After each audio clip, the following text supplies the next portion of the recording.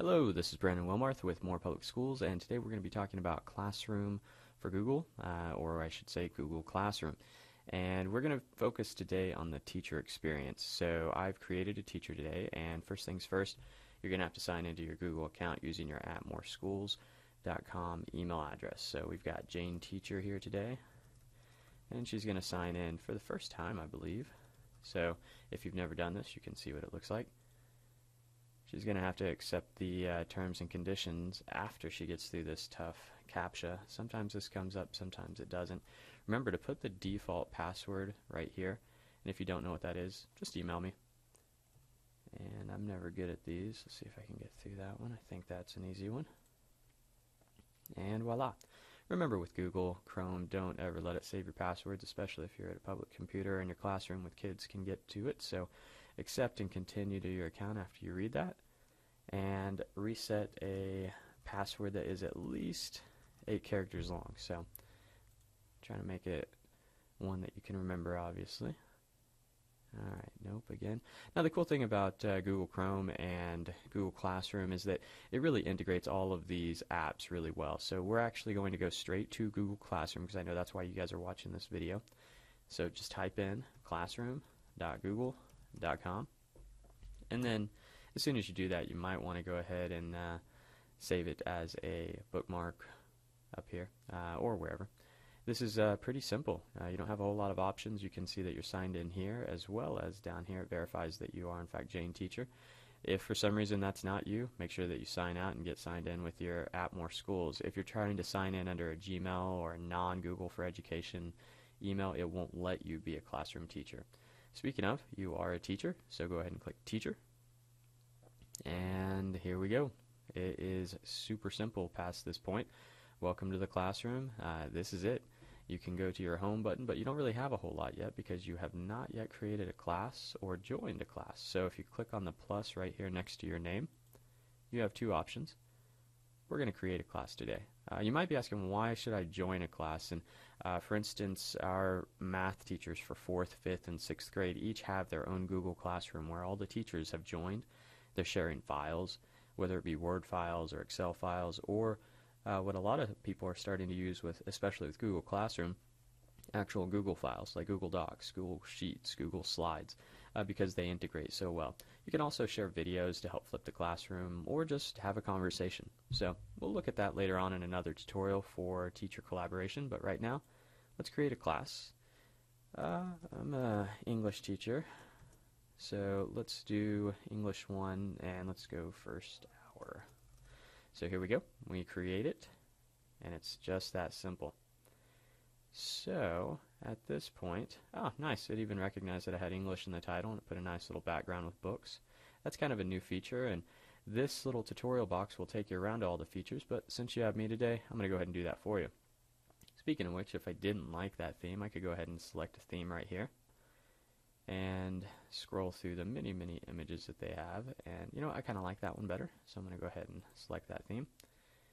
And now let's take a look at this. This is in our English 1 first hour class. I'm actually going to show you, if you don't want to do just a single class, if you want to do all of your classes, English 2nd hour, 5th hour, whatever, just go back over here to your classroom main menu, and then you can go to the home button, and this is where you'll see all of your classes and that little plus sign. So I'm going to go ahead and create another class because this is going to be helpful here in a second. I have another English 1 class, but this one is 2nd hour. Create. And there's that one. I'll go ahead and keep this one for 2nd hour. The reason I did that is because I'm going to show you how you can actually assign an assignment to multiple classes at the same time. So speaking of which, I'm going to go ahead and do an announcement.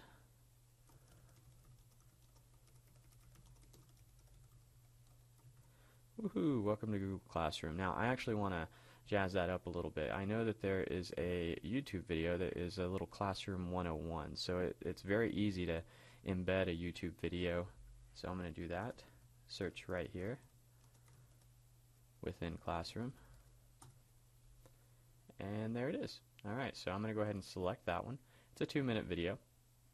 Add that, and I'm actually going to make sure that I select both my second hour and my first hour whenever I do this announcement. Now with an announcement, it's not necessarily the same as an assignment. I'll show you that here in a second, but this really is just a post. And you could add an image or a file or anything that is on your computer. Same with the Google Drive. Anything that you put in Drive, you can attach very easily, just like you saw with the YouTube video. And last but not least, as always, a link. So for instance, if you have a Google form that really operates within a link, or if you just want them to actually go to the website and not operate within Classroom, this is a good option. So I'm going to go ahead and post that to both of my classes right now. And I'm going to show you again how easy it is to switch between your classes. I'm going to go back to my first hour. Okay, and here we are back at English first hour. And so I want to go ahead and do a symbolism assignment right here. I've already started typing it out. I'm just going to go ahead and create the assignment title, the instructions, and then show you how easy it is to incorporate Google Drive. So I've created a Word file as well as a Google Doc. Now the reason that I want to go ahead and go with the Google Doc is because our students don't have to actually have Microsoft Word at home in order to work on this file. If you open this up, or add that I should say, with a Google Doc, you can create all the same things that you can with the Microsoft Word file, except whenever you make a copy for each student, they will actually be able to use their phones or any internet-enabled device with a Google Doc app and actually type on their phone, their Chromebook, their iPad, a desktop, and they'll be able to complete this assignment. So with that said, I'm going to go ahead and point out that I apologize because I transferred this over from a DOCX and to a Google Doc, but this is the type of file right here. So if you're wanting students to be able to do this on the internet without having to purchase Microsoft Office, then you want to make sure that you go ahead and have the Google Doc file type for this. And I also want to make sure that I assign this to both hours. So here we go. I want to give them the option to have an individual file, so I'm going to make a copy for each student.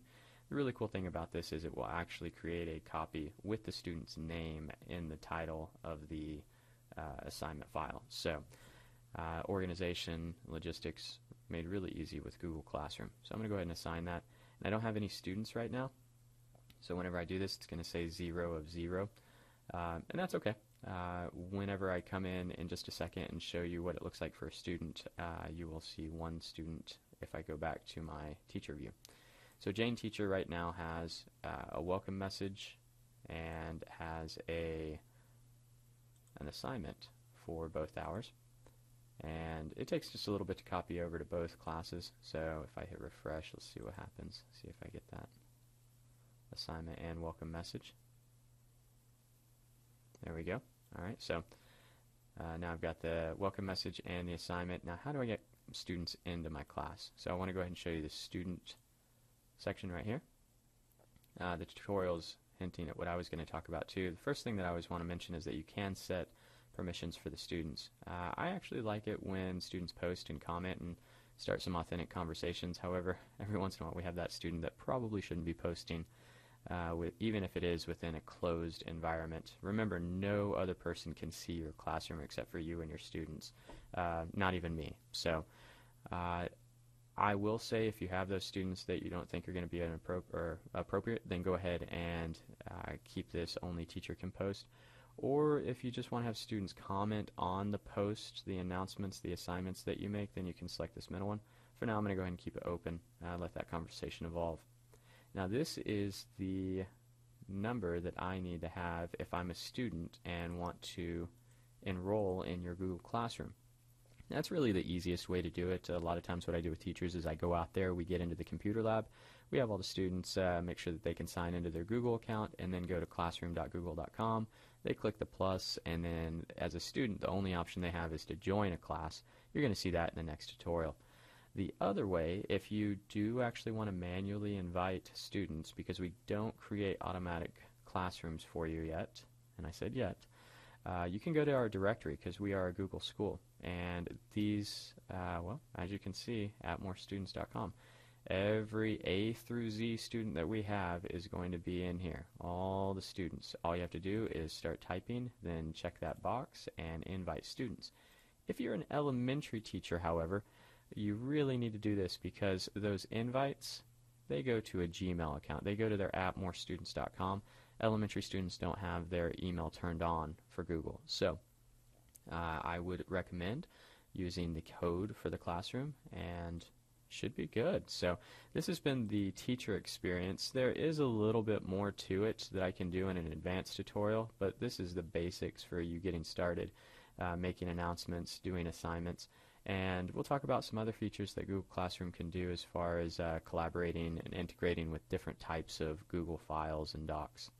Hope you have fun with Google Classroom, and as always, if you have any questions, comments, or concerns, or you want to actually collaborate and have me come out, just email me. It's brandonwilmarth@moreschools.com.